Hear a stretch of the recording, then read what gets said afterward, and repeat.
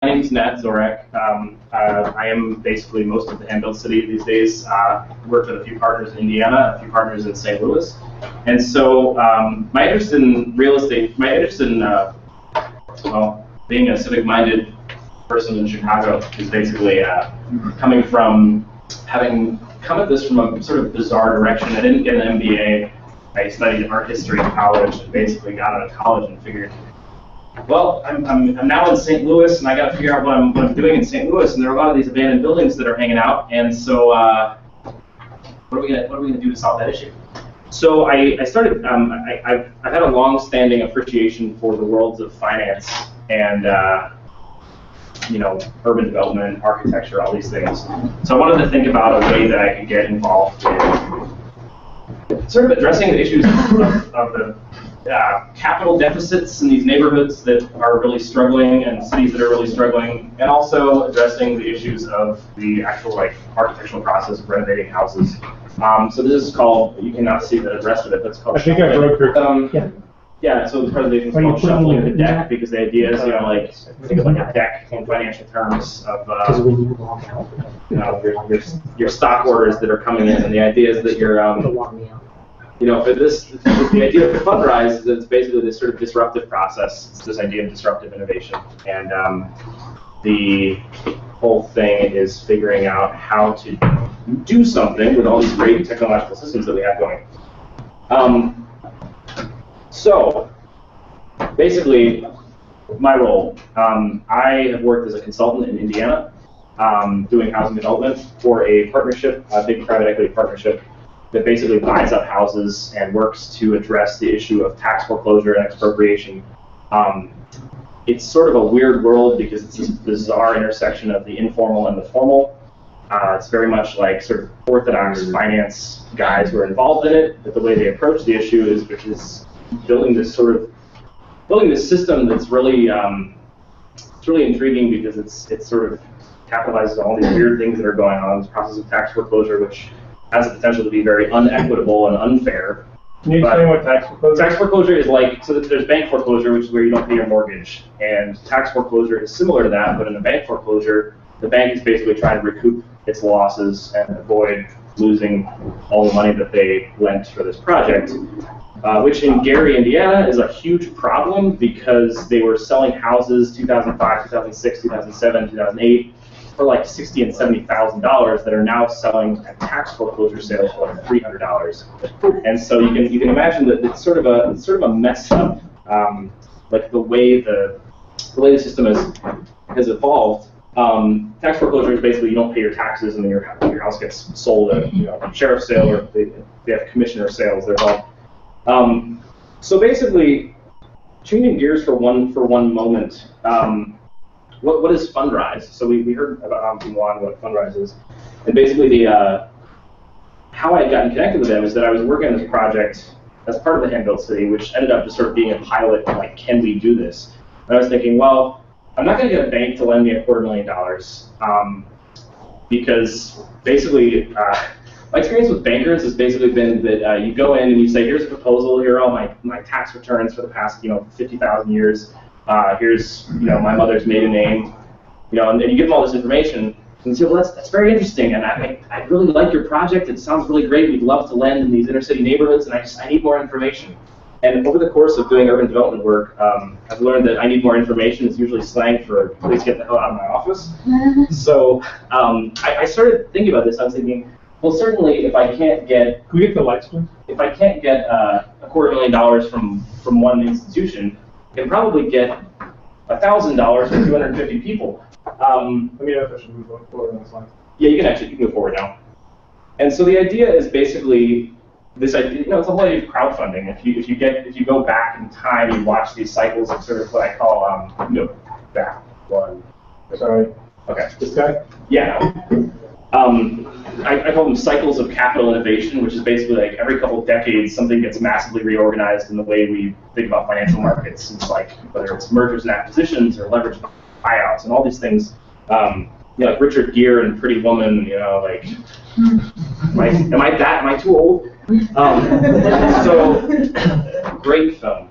But the idea is that he's basically like capitalizing on this 1980s trend of like borrowing large amounts of money and then buying these companies and selling them off. And somehow that's a job. So in this case, crowdfunding. Fundrise, Ben and Dan Miller were basically like, okay, we have this real estate development firm, and we're tired of working with these private equity investors because if you've ever worked with big money private equity investors, it can be difficult to work with. So they basically said, well, we probably have enough sort of social affinity, social capital between all the people we work with, that we're going to figure out this way to get set up to crowdsource the investment process. And how that looks in like very technical terms is that they basically went to the SEC and said, hey, we like this Regulation A offering. We want to figure out a way that we can get unaccredited investors to invest money in our projects.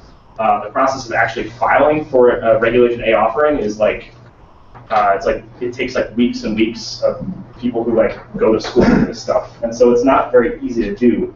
But it's a legal vehicle through which you can accept money from regular people as opposed to...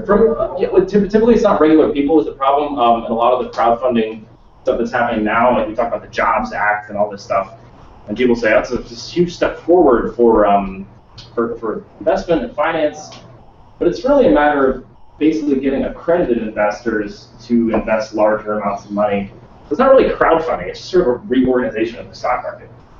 And in this case, we're not using accredited investors. We're using everyone in this room, for example.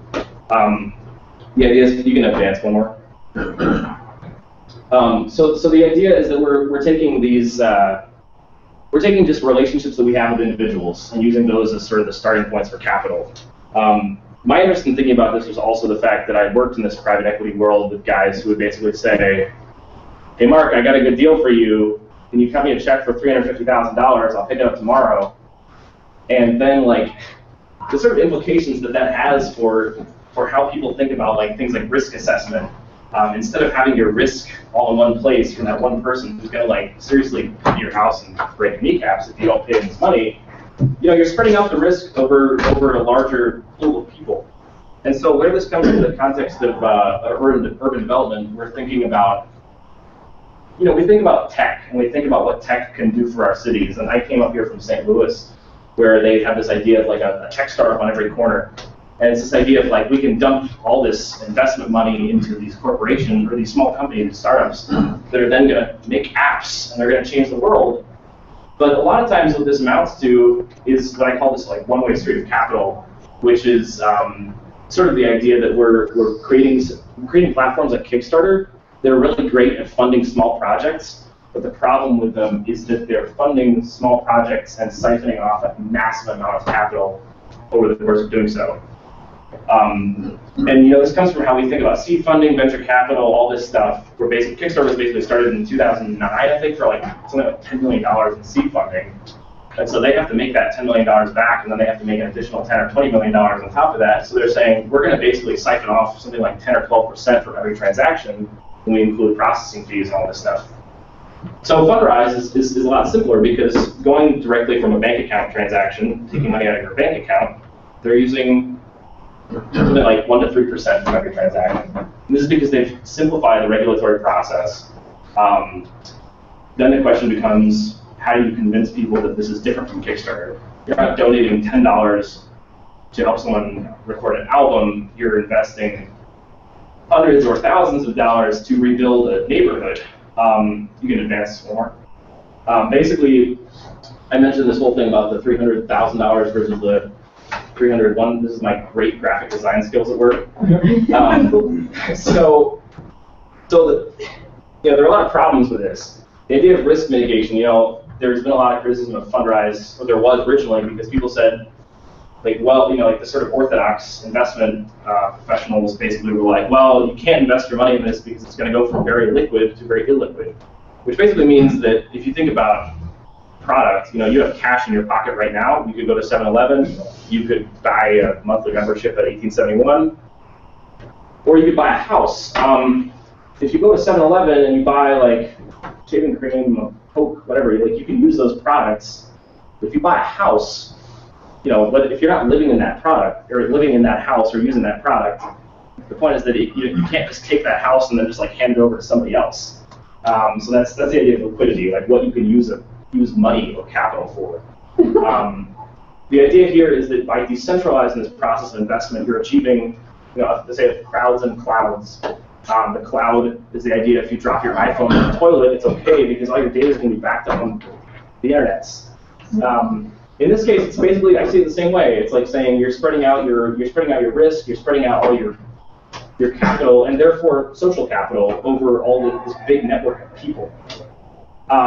Play nicely with others. I had a conversation with a guy this morning who was interested in figuring out a way to connect Fundrise with some Chicago CBCs, and basically his idea that was saying we could expedite the terrible permitting processes for building new construction and doing development in the city of Chicago by saying, look, we've got this block on board with it.